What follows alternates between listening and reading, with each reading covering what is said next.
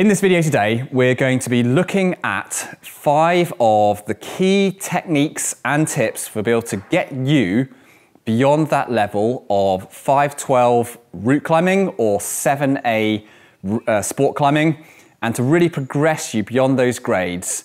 And I'm going to get into some of the most important things and show you on the wall behind us those ways of moving that are more efficient, they're more progressive in terms of moving you through the grades, and also demonstrate a couple of kind of mistakes that people typically make and get held back by at this kind of grade. So we're talking about that 512, French 7A and beyond progression in terms of grades.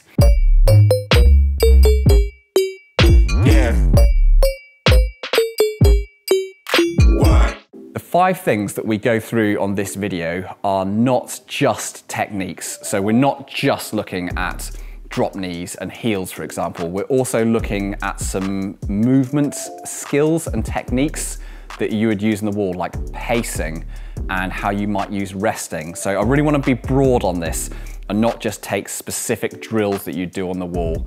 So the first exercise that we're going to look at on the wall is a twist lock. And this is a method of climbing on the wall, and it's particularly useful for steep terrain because it allows you to move your center of gravity much closer to the wall and also use the mechanical advantage that you have in terms of how your shoulders and arms work with the contact points on the wall.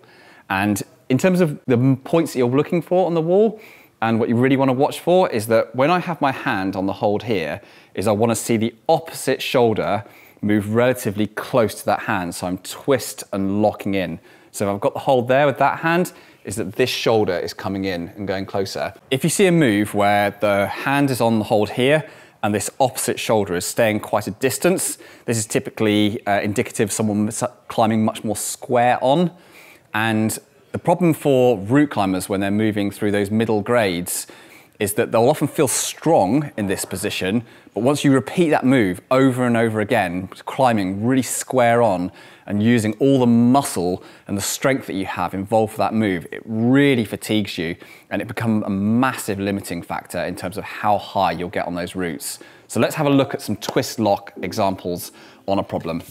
So I'm gonna go from my black hold here to purple, to next purple, and then over to the big blue sloper at the top. And what I'm going to do on this is I'm going to make sure that I position my feet each time so that I'm able to twist in and not stay square on. This will often mean that I'll have to flag outwards from the center line from where I'm climbing. I can't stay square underneath the problem or underneath the move. So you can see here that I'm going to have to step out wide there to be able to twist and lock. And then I'm going to bring my feet through. And again, stepping out sideways so I can twist and lock. Bring my feet through, and then twist and lock.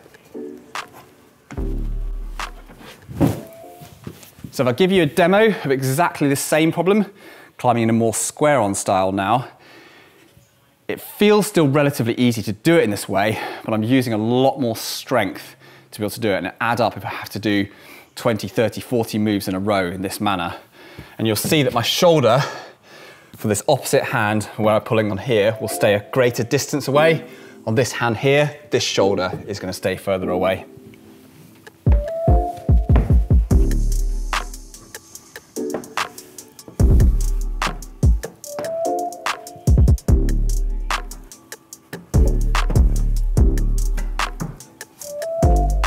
Oh no, wrong held. Didn't even know my problem there. Forgot for a second. So if I compare those two methods of climbing, they both feel perfectly reasonable, but in terms of route climbers, it's just so important to get that efficiency right. That twist lock rolling around the shoulders really adds up on multiple moves, and it's one of the key things that I see really change on climbers when they transition from that 7A, 512 standard up into those 513s and 8As. That twist lock becomes a really refined, well-used technique. Okay, next one to get right in terms of that progression through those grades is the use of your heels. And you're probably going to think that I'm going to talk about heel hooking technique or heel plants, But really what I'm talking about here is how you use your heels on resting positions. This is a thing I don't see people use very well on routes, but can have a massive influence for how good a rest is. And I'm going to show you 2 different ways of using your heels for rests on a particular sequence or a spot that you might have on a climb. And this can make a rest feel something that you might go from just 20 seconds hanging out, quickly shaking out, to camping out for 1 or 2 minutes, really depumping. If you can do that, much higher chance of getting up your route. So first one is the heel-toe lock. And this is something I've used so many times on routes. And I take my time to discover this position on a route and where I can possibly use this, because this is a real game changer. And what we're trying to do is place our heel on one hold lower down and then the toe behind a hold higher up. So you're almost jamming it between what is effectively 2 sides of a crack. But on routes, they often don't feel like or look like horizontal cracks. So you have to look for nubbins and little mini overhangs and small slabby sections of the rock where you can create this kind of effective jam, and it's massively advantageous to you. So here, I haven't got a crack. I've just got a little mini roof here and a sort of big slabby hold. And what I'm gonna do is I'm gonna place my heel and toe into that position. And then to lock it, I've really got to sit down on that hold and come underneath it. So I'm applying loads of pressure to the top of the foot. If I try and rest on this hold up here, I just can't get enough force through it. So I must come down underneath it. And this feels really hard on my shin. I would say here I'm at maybe 80% of max on my shin in terms of how hard I'm working. But that means I can really relax on my hands here and get a proper rest. So loads of effort on my shin, and probably within another minute, I'll totally burn through on that shin muscle and I won't be able to do this move anymore, but I've totally relaxed my hands as a result, and that's a really good strategy to use on routes. Another one I'll show you is the heel and heel plant, so a double heel plant. So we often use our heel plant where we sit on our heel on the wall and we get a lot of weight on it, and it's particularly useful for those kind of poor rests where you really don't feel like you can get enough out of it. But if you use those 2 heels in opposition, it's amazing how much weight you can get off your hands and also get your hips right into the rock. And it's another very underused technique, but I sneak this technique in so much on different routes that I've tried over the years, and it's made a massive effect on it. So the sequence I'm going to kind of show you here is I've got these 2 big slopey holds. They're kind of okay, but not amazing for a rest. And I've got a big slopey ledge here for one heel. And then I've got what I've spotted is a little heel down left that I might be able to use in some sort of oppositional heel plant clamp. So if I climb up into my position and I put that heel on there and put it on, yeah, it's not that great. I'm just sort of slightly coming off. So if I try that again, but this time bring that other heel in opposition and create some tension between those hands. Now, I've got a chance to take both hands off and really recover. And what I must do on this again is drop my hips as low as possible and create as much tension as possible through my through my legs, so that I can actually rest my hands. So I'm quite content to really exhaust my lower body in this position so that I can make some kind of advantage for my hands so that I can really rest and get a recovery so then I can move on with my next sequence. So that's 2 ways of using your heels on routes, which I think can be big game changers. I don't see a lot of people do that in that kind of grade range, but you move into those climbers who are much more experienced, higher up in the grades, they'll use these a lot, and I've seen them used a lot on routes, and often people will claim that the route's suddenly 2 or 3 grades easier because they've discovered this, but use it to your advantage. Another big change that I really see occur from that transition through from 512 and 7A through to 513s and 8A and beyond in terms of climbing is the ability for climbers to be able to choose sequences and methods for climbing cruxes and routes that are based on the efficiency of movement and not the size of hold.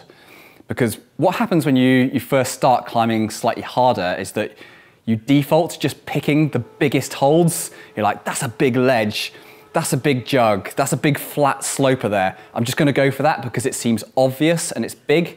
And this can actually really lead you into some really erroneous sequences on routes.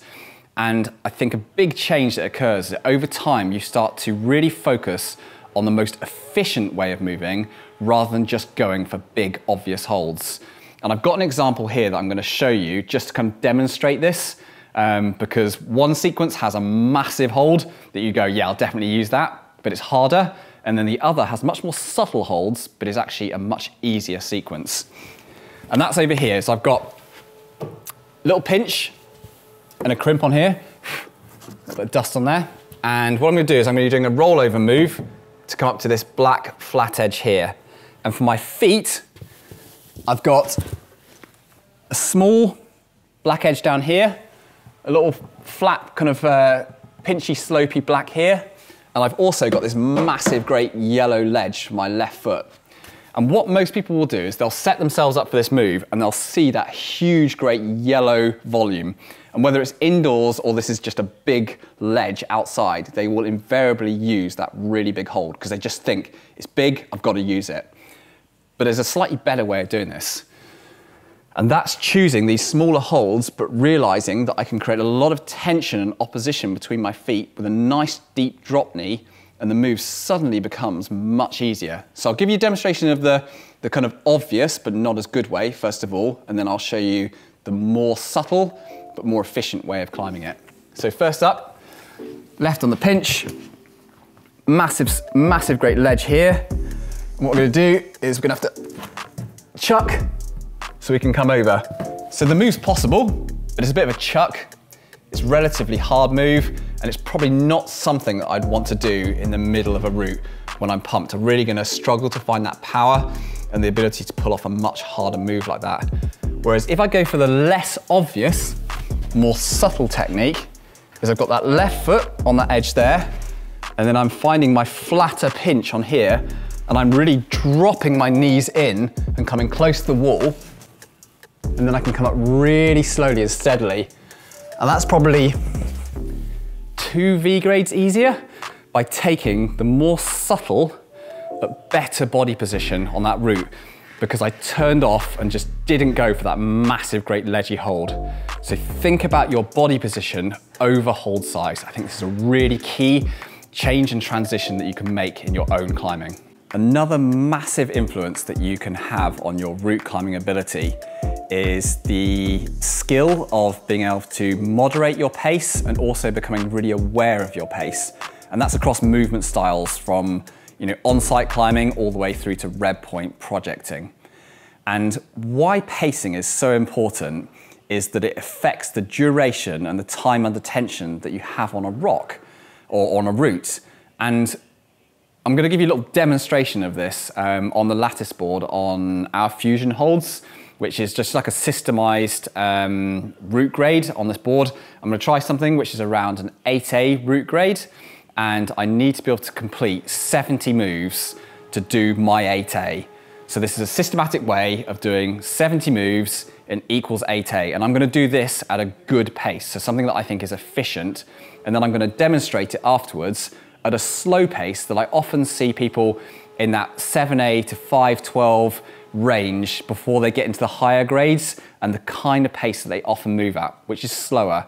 And I'm just going to show you how much this costs you and how much harder it is to get up that 8A using a much slower pace, even though it's exactly the same size of holds, and I know this circuit really well. So what I'm going to do on this circuit now is I'm going to try and complete 70 moves. I'm going to be using the yellow fusion holds and the power up buttons for my feet, and I'm trying to complete my 8A circuit. So if I get going on it, for a while these moves are going to feel pretty okay, and it's all fairly in control, and I'm climbing at what I consider an efficient, steady pace, not rushing, not dawdling, not taking too long.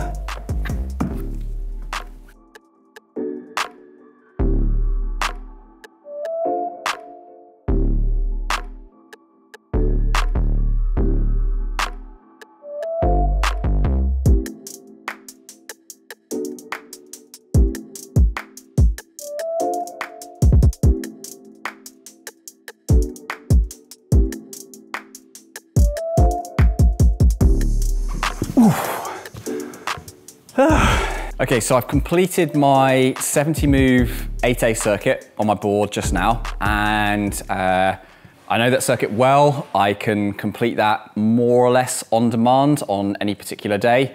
It feels pretty pumpy. It's quite hard, but I can definitely do it, and it's within my capacity. And what we're going to do now is look at how that feels when we really slow the pace down. What I'm going to do now is I'm going to go and climb that exact same circuit on the board behind me, but really slow the pace down so that in the same time period, there's absolutely no chance that I'm going to cover the same amount of moves. And I'm going to give you kind of like essentially a live demo of how much worse it is and how much it feels harder to be able to climb at a slower pace on exactly the same holds, the same sequence. I know the sequence really well. I've got it really dialed. And just to give you an example of how much that makes a difference, because pacing is such a big factor.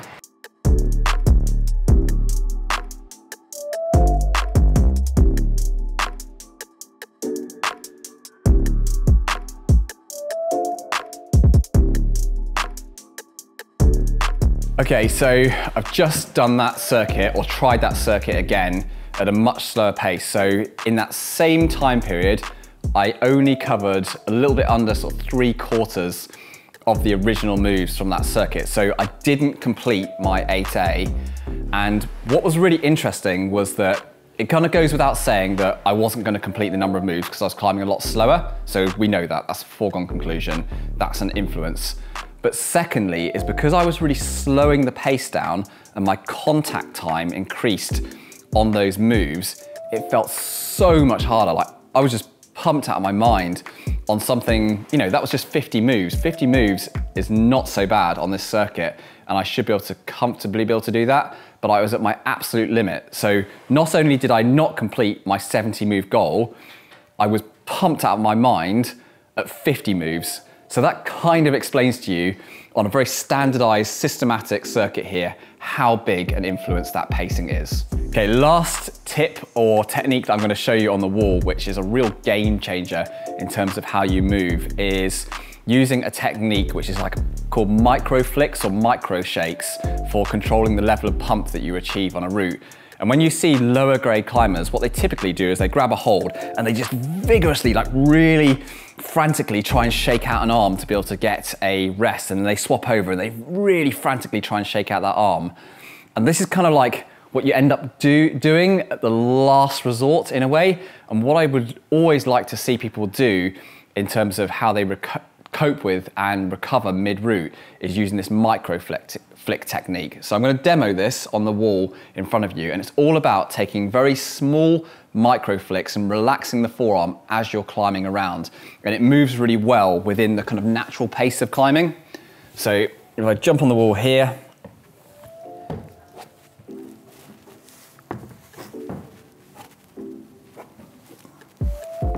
it's a little flick, little flick,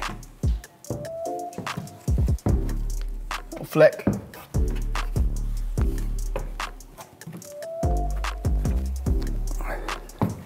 little flick, little flick,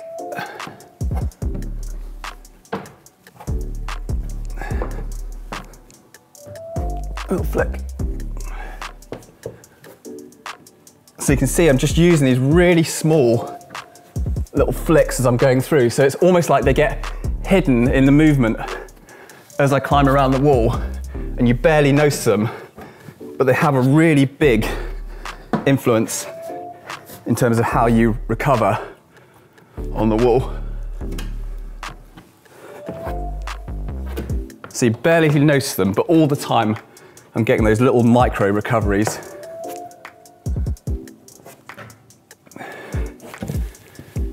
There you have it. Little micro flicks all the way around, probably half a second for each one, but it means I'm just getting a tiny little bit of relaxation on the forearm on each move, and it works really well within that natural movement and flow on the wall. So 5 tips, techniques, which I think are critical to get right, really dial down and perfect over those years of progressing from that 512, 7A kind of root grade, all the way through to 513s and 8A. Work on them, perfect them, get them right. It will have a massive influence on your climbing.